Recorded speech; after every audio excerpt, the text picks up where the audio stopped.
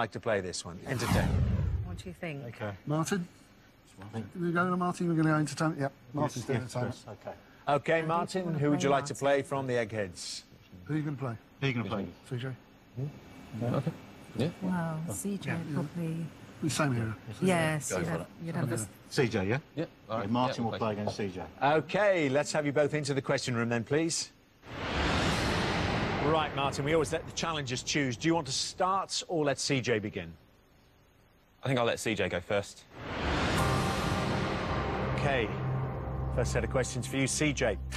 Walking on Broken Glass and No More I Love Yous were UK top 10 hit singles during the 1990s for which singer? Annie Lennox, Dido or Cher? They were both by Annie Lennox. They most certainly were. It's the right answer, CJ. OK, Martin. Which American soap opera, which ran in the USA from 1964 to 1969, made stars of both Ryan O'Neal and Mia Farrow? Days of Our Lives, Dallas or Peyton Place? Which American soap opera, which ran in the USA from 1964 to 1969, made stars of both Ryan O'Neal and Mia Farrow? I know it's not Dallas, because that would have been in the 80s, I think. To be honest, I've never heard of Peyton Place, and I have heard of Days of Our Lives. I'll take a guess at Days of Our Lives. OK, Ryan O'Neal and Mia Farrow were in Peyton Place, the one you hadn't heard of there, Martin. OK, chance for CJ to go in a 2-0 lead. CJ, which comedian co-wrote and stars in the TV sitcom Not Going Out? Lee Mack, Steve Coogan or Dylan Moran? Which comedian co-wrote and stars in the TV sitcom Not Going Out? I haven't seen you because I don't really get this guy, but it's Lee Mack. Lee Mack it is. That's the right answer, CJ. So, Martin, got to get this one. Martin, in which 1942 film did the Irving Berlin song White Christmas make its first public appearance? Easter Parade, Flying Down to Rio or Holiday Inn? I think that's Holiday Inn. Yes, indeed. Well done. Off the mark. And got to hope CJ doesn't get this. OK, CJ, which actress was born Lucille Fay Lesueur in 1908? Betty Davis, Joan Crawford or Claudette Colbert? I think... Oh, dear, let me get this the right way around. I think it's Joan Crawford.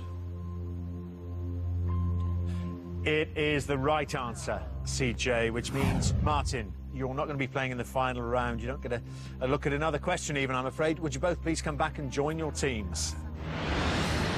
So, Martin out of the final round. The Egghead's all still there, of course, at this point. Our next head-to-head is history.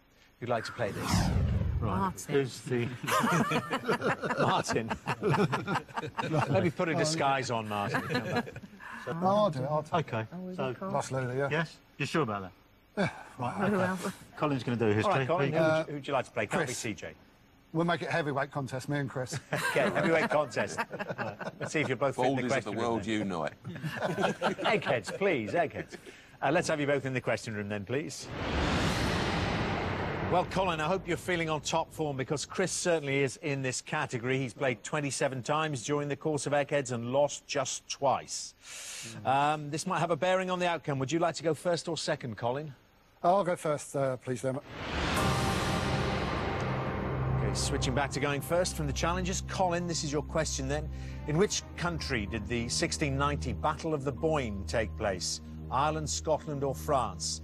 In which country did the 1690 Battle of the Boyne take place? Well, I'm going to eliminate France, because it doesn't sound very French. I don't think it was Scotland, so I'm going to go for Ireland. Battle of the Boyne? Yep, Ireland is the right answer. Go on, cheer louder than that. They will when you win, Colin. Oh. OK, Chris. In 37 BC, Herod the Great was appointed king of which ancient region? Hibernia, Mauritania or Judea? Oh, yeah. Because he came up against the Judean People's Front, the People's Front of Judea, didn't he? He was the king of Judea at the time of the birth of Christ. This is your Life of Brian fixation again. Yeah. He's over there. Of course, all Chris's historical knowledge of that period comes from Monty Python. Judea is the right answer. OK, Colin, back to you. Whose death warrant was signed by Elizabeth I on the 1st of February 1587? The Earl of Leicester, Mary Queen of Scots, or Lord Burleigh?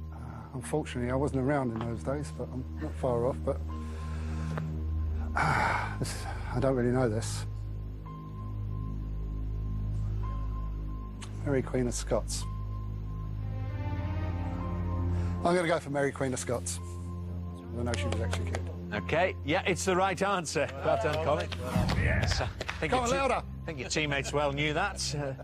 Cheering before I confirmed it for you. Yep, right answer. OK, Chris, which Parisian railway station was named after a famous 1805 battle in which Napoleon beat both the Austrians and the Russians? Montparnasse, Austerlitz, or Saint-Lazare? Well, Saint-Lazare is St. Lazarus. Montparnasse is the name of a suburb of Paris. So the battle was Austerlitz. Austerlitz. And have you been to the station? Gare d'Austerlitz? No. No. It is the right answer, yes. OK, both going strongly. Colin, this is your question. Colin, the ministers of Charles II, known collectively as the Cabal, were Clifford, Ashley Cooper, Buckingham, Arlington, and who? Lauderdale, Lowell, or Lansbury? The ministers of Charles II, known collectively as the Cabal, were Clifford, Ashley Cooper, Buckingham, Arlington, and who? Well, they all begin with L, so I've got a good start there. So something beginning with L. I've never heard of any of them, to be honest. So it's going to be a complete one in the dark. I'm going to go for Lansbury. OK, Lansbury. Clifford, Ashley Cooper, Buckingham, Arlington, and Lauderdale. I'm sorry, Colin, it's not right. Lauderdale was the other member of the Cabal. So, a chance for Chris to go through. Chris, which town in England was known to the Romans as Camulodunum? Is it Cirencester, Colchester, or Chesterfield? Which town in England was known to the Romans as Camulodunum? Well, it's reputedly the oldest town in England. Iceni country, it's Colchester. The Roman name for Colchester. It's the right answer, Chris.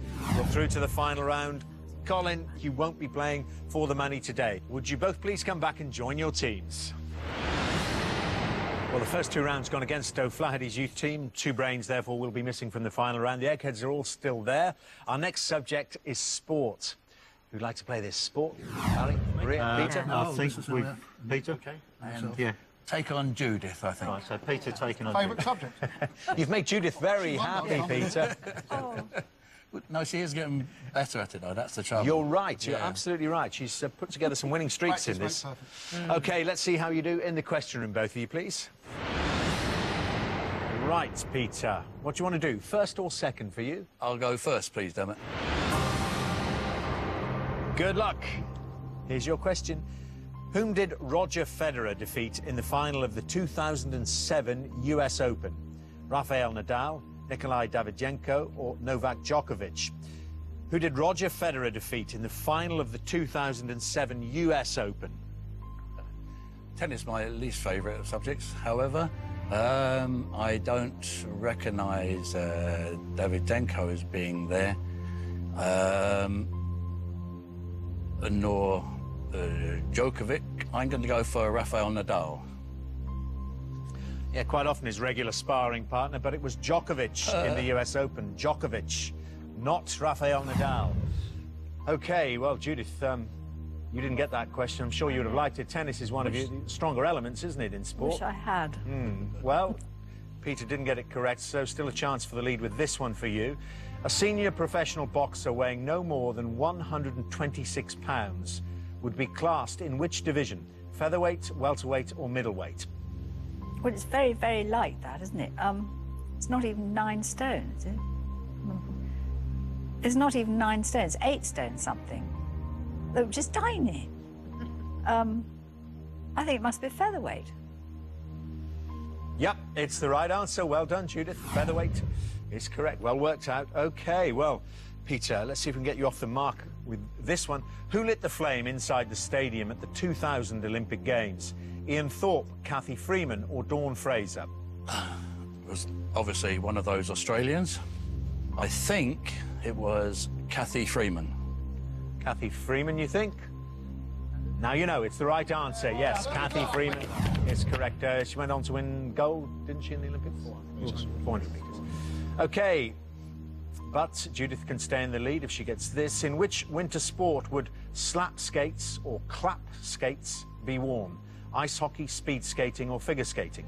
In which winter sport would slap skates or clap skates be worn? Well, I don't think it's figure skating. I think it might be speed skating. That's my answer. It is the right answer. Yes, speed skating is correct. Right, well, you've got to get this one then, Peter. The record win in an FA Cup tie was set in 1887 when Preston North End defeated Hyde United by what scoreline? 13-0, 26-13 or 26-0? Well, 26-13 sounds the sort of result we'd have on a Saturday, so I think it's unlikely that that happened in pro football. 26-0 just sounds incredible for anything of that sort. And I'm sure I would have seen that, so I'm going to go for 13-0. OK, 13-0. Preston 13, Hyde United 0. Was not the score, it was 26-0. The big one, 26-0 they beat Hyde United by back in 1887. And Judith has beaten you 2-1 in this particular head-to-head. Would you both please come back and join your teams?